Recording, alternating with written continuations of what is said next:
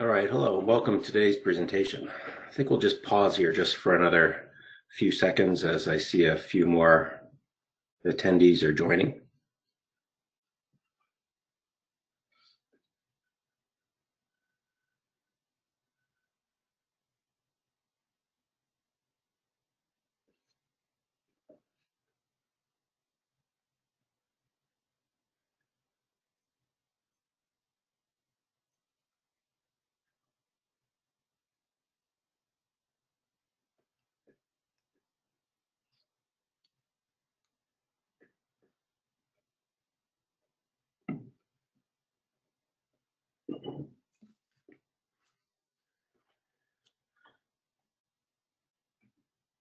Okay, hello, and welcome to today's webinar. Today we're going to continue our discussion around the value of the Autodesk collections.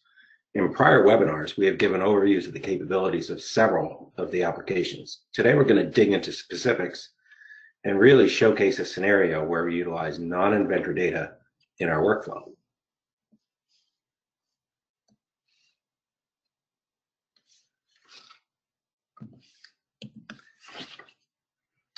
I'm George Wright. I'm the Vice President of M2, and I'm joined by Brian Verbort, a Senior Solutions Engineer within our consulting team.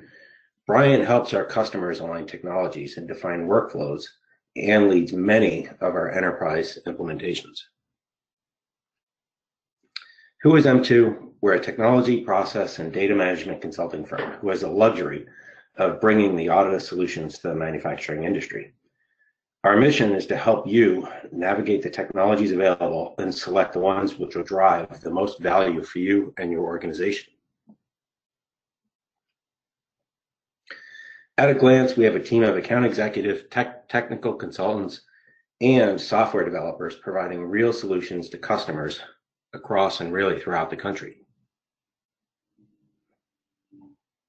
We do this with a proven and consistent process to ensure success in a very measured way. Throughout the engagement or any engagement, ensuring stakeholders have visibility into our progress. Today we're going to talk about Inventor. While there are a lot of capabilities we can cover, we thought we would focus a little bit on utilizing Solidworks data. We often get asked from firms, and actually very recently, as recent as yesterday, how to use legacy content and or third-party plugins to translate data from a supplier, a customer, or a consultant. In many cases, the answer is you already have that capability within Inventor. In cases where a building product manufacturer is looking to publish Revit content, the source data is often comprised of many technologies in addition to SolidWorks. So without delaying further, I'll hand it off to Brian to walk us through kind of a real scenario of using SolidWorks in an Inventor workflow. Brian, I'll give you just a moment to set up.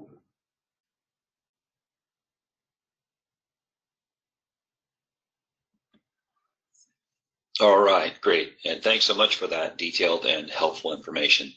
As mentioned, my name is Brian Verbort, and I'll be showing you a little bit of the capabilities of Autodesk Inventor and its ability to support competitive products. The capabilities and workflows I'll be showing during this demonstration are specifically with SolidWorks, but keep in mind, these same workflows are also directly supported with other third-party products, such as Creo, UGNX, and also extend interoperability between Autodesk Inventor and other Autodesk products, such as AutoCAD, Alias, Fusion 360, and additionally to the common neutral file format step. I'd also strongly suggest looking into joining the Autodesk Inventor Interoperability Project if you're interested in expanding the existing abilities Inventor already provides for working with Revit. Okay, so let's get started by opening an existing design file of a slide gate and auger assembly. This assembly is part of a larger design used in equipment which processes raw material for the extraction of ore. This Inventor assembly is made up of a combination of Autodesk Inventor models, SolidWorks native files such as SLD PRT part files, and SLD ASM assembly models. Our task today is defined by our customer who is looking to retrofit the hopper portion of this assembly. This design is already in service in their facility, The equipment was manufactured and installed some time ago and it's proved dependable for the last several years. But during the last few maintenance cycles, the service team has noted excess wear and occasional jamming in the hopper. And they believe it's due to the current transition that's being used in the equipment. As a result, they contracted us to help develop a new, more streamlined hopper transition and plate, which should help improve reliability, reduce some of the wear and the potential for jamming. So in addition to this, we need to provide a method for attaching the new hopper to the existing building structure. As this assembly is loading into Inventor, you might notice a couple of things. First, it's somewhat large as far as part count. With Inventor, we can limit the overtaxing of system resources on assemblies like this by setting a threshold, which will invoke a performance improvement capability known as express mode. A specified value that we define can be set, and when enabled, Inventor automatically invokes this mode to improve assembly performance without really limiting the software capabilities in any significant way, but we'll see more on this later.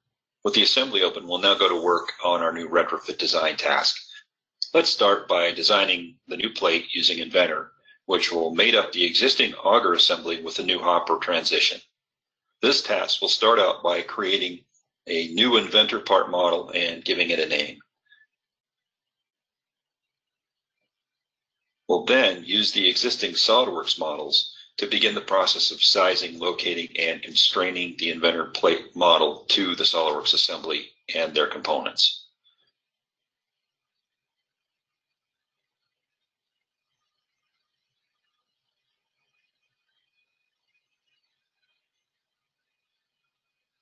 We can also use the features on the existing design to ensure that our new plate and the associated hole pattern will mate correctly.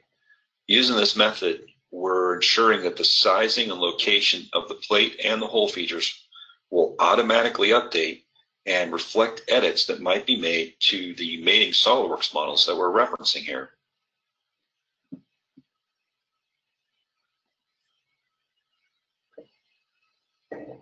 A simple extrude operation creates the plate with its holes.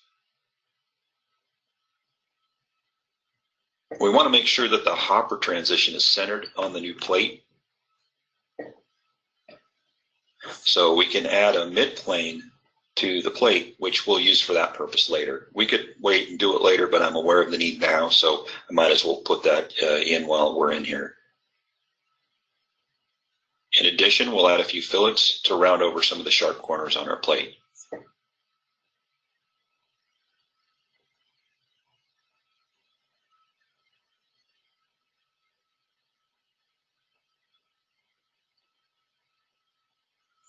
The next thing we're going to do is bring in the native SLD-PRT SolidWorks file.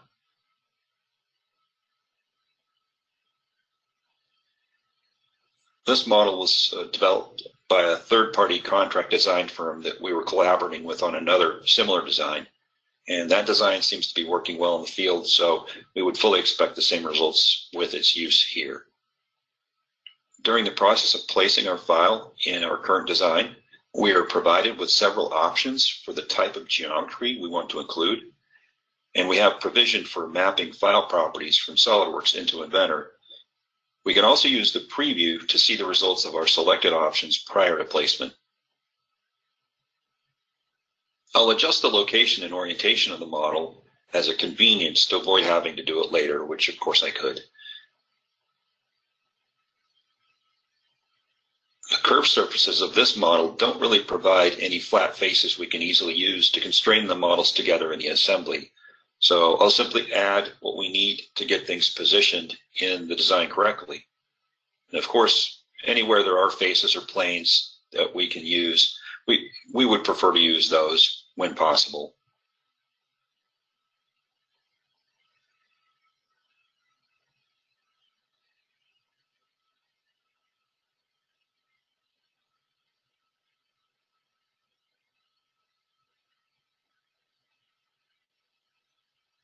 Notice that I can access these planes and faces in the browser, even the ones that are available in the SolidWorks file.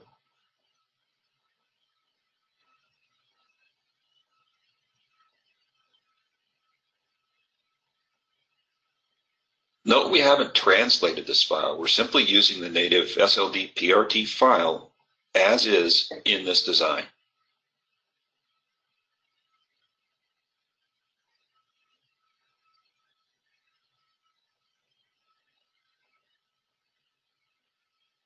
We have a couple more constraints to add to be sure, but it looks like this transition is going to work well for us.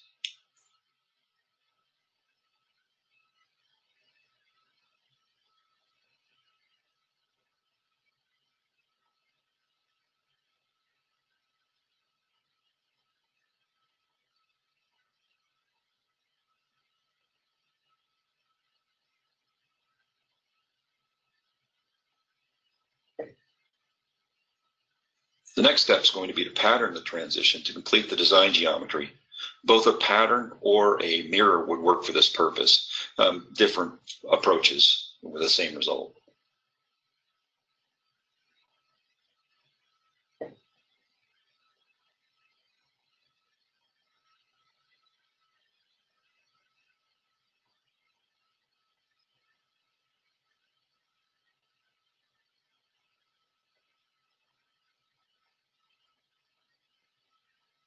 Okay, so far so good. Next, we need to create a matching opening in our new plate. And I'll start that by activating our plate and creating a sketch. And then I'm going to change our design view type to help us here so we can more easily see, at least temporarily, some of the hidden edges of our model. These edges need to be referenced, and this will just make it simpler. We can easily use the existing geometry in the Solidworks model to help us define the opening.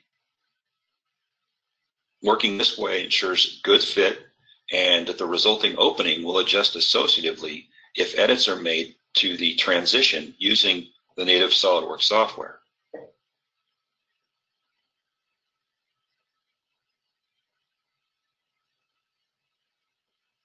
Now that the geometry for the opening is defined using the existing edges, I'll change the view back type to what it was.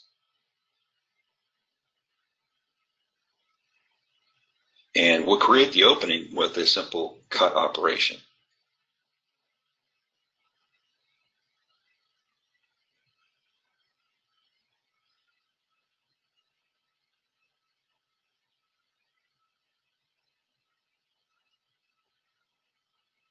There we go, it looks good.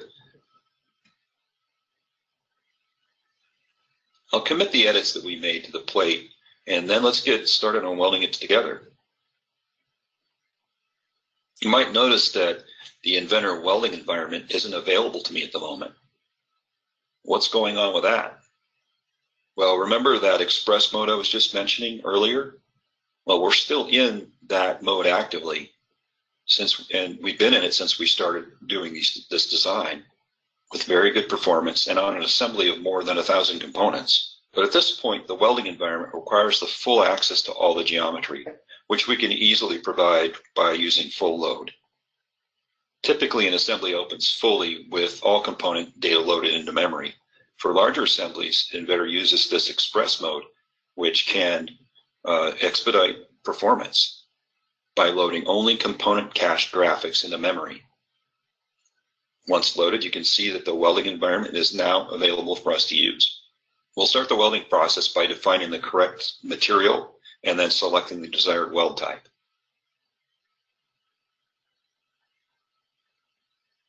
In this case, it'll be a fillet weld.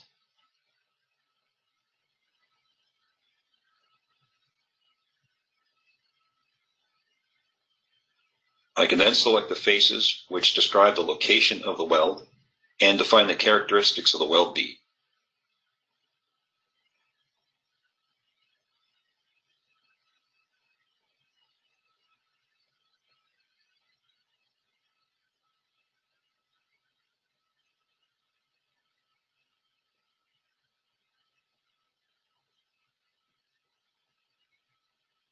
This results in a physical representation of the weld, including mass. Next, we need to add a cylindrical section to the top of the hopper transition. This file is also modeled using Solidworks, which we used in the previous design. I'll follow the same process as before, place the model in our Inventor assembly. Once oriented and placed, I'll add some geometry to help in the assembly process of connecting this section to the transition. We'll use the existing geometry in plans again where possible and create what's needed to get everything assembled.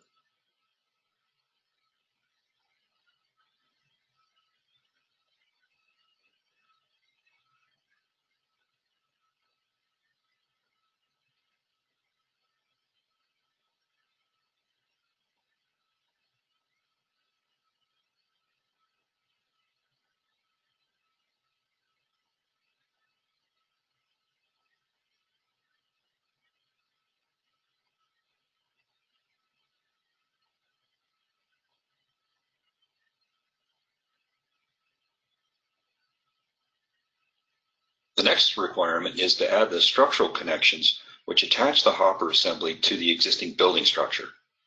We have a standard support assembly that we use for this purpose in this type of hopper connection. So I'll take advantage of that for this purpose.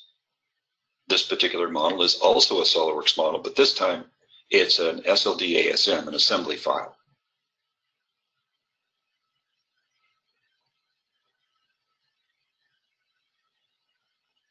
Once selected and placed, we'll pattern the subassembly.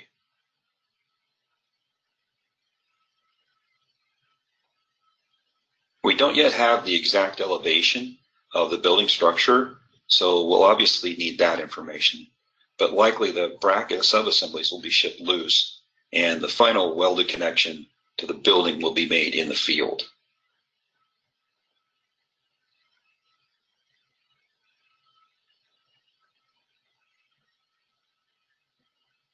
Now let's briefly turn to documentation in the drawing side of things. I already started a drawing of this project earlier, so I'll just switch over to that document. We'll see the edits to be made so far in the model reflected here. Notice that was a bit sloppy and some of the property info isn't filled out, so let's reposition the parts list and add some of that missing detail to the assembly bill of materials so that the parts list is more complete. The SolidWorks property data would also populate to the parts list if it was present. So I'll need to follow up on that. One of our customers' requirements in addition to the equipment is for us to deliver both 2D drawings and 3D models of the design. We've got the 2D drawing already covered by adding some dimensions and notes to this Inventor DWG file and providing them a copy. However, the 3D design can be another story. It isn't really practical to send this model to them with its large size and the current level of detail. It's more than they need and simply doesn't make sense, difficult, cumbersome to manage. As such, we'll use a workflow which gives us the ability to easily remove unnecessary detail and significantly reduce the size of the model and complexity. The shrink prep command provides various ways to accomplish this task without eliminating geometry that's necessary for us to use to check for fit and function and installation. Some of these options allow us to simplify a model by filtering out features by size, components by size, holes by diameter, and many, many other options. And of course, you get a preview down here so you can see the results of your settings and options prior to applying the simplification to the design, allowing you to make some adjustments as needed or set additional criteria. Note that the final result is a single file with reduced file size, reduced complexity, and less detail. Well, that's about it. That's all I had to present today. Hopefully you found it valuable and informative, and thank you for your time. Back to you. All right, Brian, thank you so much. Definitely do appreciate it. As we saw, let's see as I grab this back. So as we spoke before Brian's presentation, we talked about the question that constantly comes in of, I'm in an Inventor workflow and I have SolidWorks data, how do I convert? The reality is a lot of the tools, a lot of functionality is built right into the Inventor software, and there's certainly an understanding that there's sometimes a mixed use environment when it comes to technology. So a lot of times the conversion does happen fairly seamless, and it really does make our answer back to our customers that much easier. So certainly, if you're coming across that situation and you're preparing to use a lot of content, certainly reach out and we can go over, very specific scenarios or just, talk through a general overview of how that process would work. But as we spoke about utilizing SolidWorks, there really are many more capabilities in Inventor, and there's other solutions that are within the product design and manufacturing collection as listed here on my screen. In the coming months, we're going to cover more topics. I've highlighted a few, NASTRAN, the nesting utility, and tolerance analysis, which are coming up again in coming short months. However, in the next slide, we'll have contact information. So if you do have scenarios where you are constantly coming across where you have specific interest and you would like to see something come up in one of our webinars, certainly provide some feedback and we can certainly queue that up. Or again, if you're specifically looking at some functionality for your organization, again, really, feel free to give us a call. So before we conclude, I'd really just, put a reminder that the Autodesk 2020 releases are really just around the corner. I believe AutoCAD is out already, and the other applications will be following suit. And keep in mind that a lot of times moving to a next version of software is a really great time to incorporate new technologies, new workflows, and new practices into your organization. So again, I really would encourage you to reach out. At this point, we'll stop here for a Q&A. If we do see a question or two pop up, I'll take those. I don't see any in the hopper as of now. However, it's pretty common practice that shortly after our webinar concludes, we get an email in, so we'll respond to those accordingly.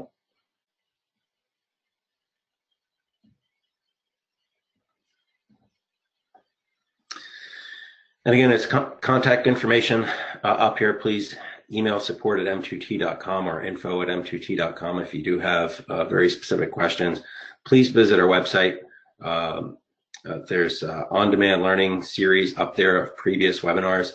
We did mention building product manufacturing and Revit. There is a series that was put out a couple months ago about converting data from Inventor over to Revit, which you may find interesting. That question comes up quite often, and of course our phone number is available here. Please give us a call. We definitely love to hear from our customers.